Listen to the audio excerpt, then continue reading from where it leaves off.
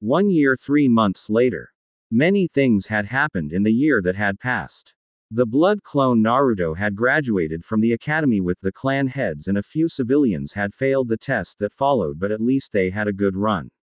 Mizuki was caught by Anbu while trying to steal the forbidden scroll for Orochimaru since Naruto had passed.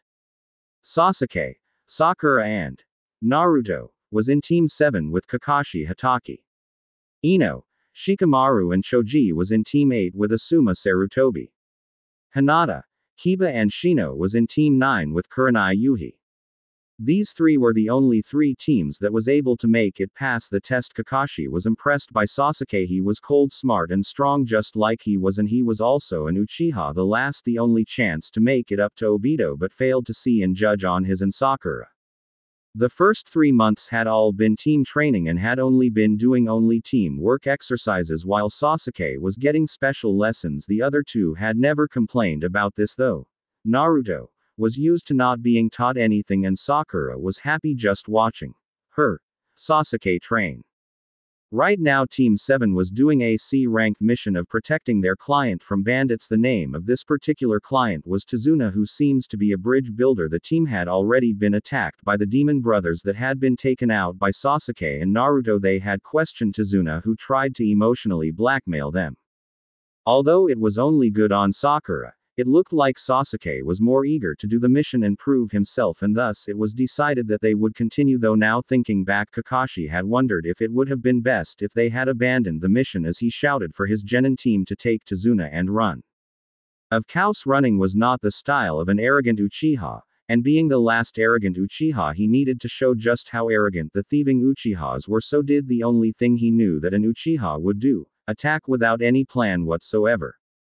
Zabuza Momochi saw a brat charging towards his water clones. He smirked as he mentally commanded his clone to beat the brat into a bloody pulse until he begged for mercy and then kill him very slowly. Naruto had come up with a plan, but as he opened his eyes after his planning, he sees that Sasuke was already far away and only Sakura and him left, so he needed to protect the client. When Sasuke was close enough, Zabuza made a strong kick that sent him flying into a tree, knocking him out cold. For the clones to have some fun, but just when they started to work, they heard a voice call out, "Fire release! Fire dragon flame bullet!" The clones turned only to see a glimpse of the flame before the clones were incinerated. Everyone looked and saw to a man with brown hair, brown eyes. Aizen from Bleach pick is available at the end of the page. He was fairly long, almost Haku's height, on a branch of a tree, and strangely the warm smile on his face sent chills down everyone's spines. "Attacking children, what is becoming of this world?" the man said as he jumped out of the tree. "Shorty, why don't you go and pick a fight with someone your own size?" Zabuza said. "So mean, there's no one my size here. But my name is Yari Uzumaki, and I'm almost 13, so if anything I am longer than people my age, and so are my skills." Everyone was shocked, but Tazuna, he had no idea of what was happening, for different reasons. Sasuke and Sakura were shocked because they thought Uzumaki was just a made-up name. Kakashi because he had not known there were any Uzumaki alive and that powerful. Zabuza could not believe that the brat was so small, and Haku was shocked because she knew that name, and if he really was who he said he was, then his Zabuza-sama was in more danger than he knows. Haku used water release Shunshin no Jutsu to go next to Zabuza. He was already making hand signs. Ice release Senbon storm as he fires hundreds of ice aimed at Yari. Yari did not even blink in surprise as he saw the hunter Nin attack him with a bloodline while Kiri was in war with bloodline clans within Kiri. He just slammed his hands and said, "Wind release." Great breakthrough as a strong gust of wind blew all the Senbons away. "Haku, what do you think you're doing?" Zabuza said, angry that she had blown her cover. "Sorry for disobeying, Zabuza-sama, but I have heard of this man before." The new bingo book that had come in a few days ago had a new entry about a person that had appeared out of nowhere a couple of months ago. A whole platoon of Iwa Anbu were sent to investigate who the person was, and only one made it out alive, and that was only to deliver the Sandame Tsuchikage a message, and I quote, "Next time you send anyone after me, you and your village will be forfeiting your lives." Since then this person was labeled with a high S class with a flee on-site warning, Haku said in complete seriousness.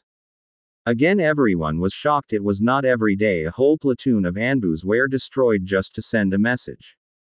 Haku, have you gone mad? That brat is your age. There is no way he is that strong. Now go finish him, Zabuza said, not believing that a brat was that strong. Ice release.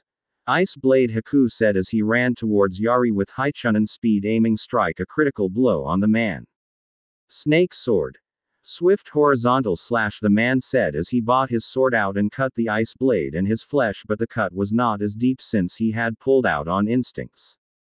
Haku jumped back and started going through hand seals. He knew his jutsu he could use was low due to him being able to blow his senbons away. He needed to end this, and sadly she had to kill him. Demonic mirroring ice crystals, he said as the water from the lake creating mirrors around them. Then he quickly steps into the mirror closest to him.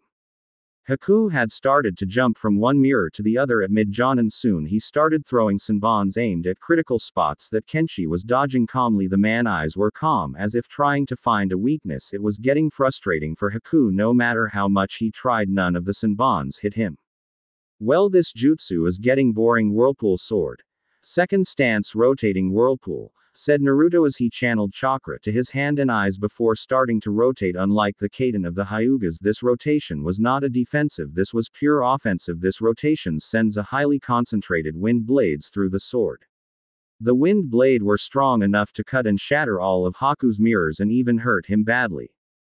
Yari walked towards the fallen Haku and held his sword near his throat.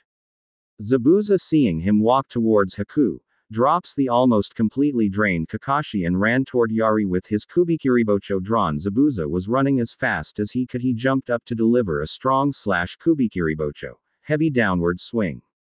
Yari, having sensed Zabuza coming, prepared to counter whirlpool sword. Fourth stance, rising sun, he said as he channeled his fire chakra through the sword, making it catch fire and slashed the sword upward. There was big clash, but flames aided blade was heating the Kubikiribocho and would cut it in half, so Zabuza rolled himself back. Che. You're good, brat, but don't let it get to your head. Ninja art. Hidden mist jutsu. Let's see you survive this, the voice echoed through the mist. Wind release. Great breakthrough, Yari said, blowing the mist away, revealing Zabuza near the river, putting Haku beneath a tree. Grr, don't get cocky, brat. Water release. Water dragon bullet. A dragon made from water rushed toward Yari, who was going through hand seals of his own. Earth release. Earth style wall, he said as he finished. Suddenly the earth rose, shielding him from the water dragon. My turn. Earth release. Earth dragon bullets. As a mud dragon's head raised from the mud made by the water dragon and started shooting mud bullets at Zabuza. Zabuza was currently running on water, trying to avoid the brat's bullets. This brat is strong. I don't know how much longer I'll last. Even after the chakra I stole from Kakashi, I'm at half my reserves, and yet the brat doesn't look like he's even winded. Last chance. Water release. Gunshot as he shot bullets to destroy the mud dragon while still doing and seals for another jutsu. Water release. Great waterfall jutsu, he said as a waterfall started to be made. Seems like you still don't understand the difference between our levels. Kurama style. Fire breath, he said, as he blew an enormous fire from his mouth that not only incinerated the water jutsu but also everything in its way. The only reason Zabuza was even alive was because he was so shocked that he forgot to channel chakra to his feet and fell into the sea. Kakashi was mentally thanking Naruto for pulling him away when Zabuza dropped him. Even Sasuke, who was woken up by Sakura shacking him to death, was shocked and was wondering how a person his age was so strong. To think you were able to overpower my most powerful jutsu by the nature it is strong against, Zabuza said while thinking, this is not good. He's too strong and I'm running low on chakra. Well, that took a lot out of me then, I thought, Yari said as he had lost about 1/3 of his chakra. Now that you're all ready to listen, I am just coming from Gato's place after beheading him, although a few bandits managed to run away, he said in a matter-of-fact voice. What, so you mean I was wasting my chakra all this time for nothing? Zabuza said, angry that this man did not tell him before. No, what I did was completely necessary to show you my skills. Now listen closely. I want to offer you my help in taking down Yagura, Yari stated, completely serious. Quote exclamation mark. What, but why would you help us? Zabuza asked, confused. My reasons remain my own. You just have to take me close to Yagura and I'll deal with him for good, promised Yari. Well, I guess we could use your help, but did you really have to use so much force? Said Zabuza. It was necessary to make you believe that I was not a brat, remember, reminded Yari. Che, fine, when do we leave? Asked Zabuza. Tomorrow at 0600 hours. If you're late, my offer will cease to exist, stated Yari. What? What about Haku? He's hurt. Zabuza shouted. It's fine, he just has some scratches, he'll be good by tonight, Yari stated. Well, hello, I see you're awake, duck ass. Yari greeted the Team 7 that was coming towards him. Grr, just you wait, Itachi with the power that his guy possesses I'll finally be able to defeat you, Sasuke thought. Well, we just wanted to thank you for saving me and my student here, said an eye-smiling Kakashi. I demand you give me all your jutsus, Sasuke said, only to be poked on his forehead. My, don't you have an arrogant student, Mr. John, and I almost couldn't stop myself from killing him, Yari said with a smile. Yes, I really must work on that, Kakashi said with a frown. It seems so, since next time I won't be able to stop myself, Yari warned with a smile which sent chills down Kakashi's spine. Damn it, he's not joking. How dare you, I'm a MMPH, Sasuke started, but Kakashi stopped him. I really have to work on it, don't I? Well, I guess I have to find a place to stay the night, don't I? Hey bridge builder, do you know a place in Wave that I can crash for the night? Yes, anything for the man that saved the wave from Gado's rule, Tazuna said. Just you wait, we'll even name the bridge the Great Yari Bridge. You give me too much credit, but I could accept the Great Uzumaki Bridge. It sounds much better than I thought it would. That night, Naruto was walking in the forest while the wave was celebrating. He knew he couldn't have done this in front of everyone, so he had to separate himself from the people. Yo. Long time no see, Naruto, or should I say blood clone of mine, a shadow behind him said. Hello Naruto-sama, I have done as you asked. I placed the sealing art Dujutsu seal on Sasuke. He won't be unlocking his Sharingan unless you allow it, informed the clone. The shadow came out reveling to be Yari Uzumaki aka Naruto Uzumaki, smiling. Yeah, I checked, it was perfect. For the Chunin exams in 2 months you will need more power, Naruto said as he placed his hand on the head of the clone, dispelling and using it again, but now was low to mid Chunin level in strength. I'll be there before the invasion starts. Make sure you take Gar out and take him to the base. Oh, and don't go to the base for a few days, Orochimaru might decide to visit, Naruto told the clone. You have gotten a lot stronger, Naruto-sama, said the clone. Yes, and it's all thanks to the snakes, my clan and Kurama, answered Naruto. Flashback. Naruto had found an underground library which was sealed with hundreds of blood seal to make sure that only a Uzumaki could make it through.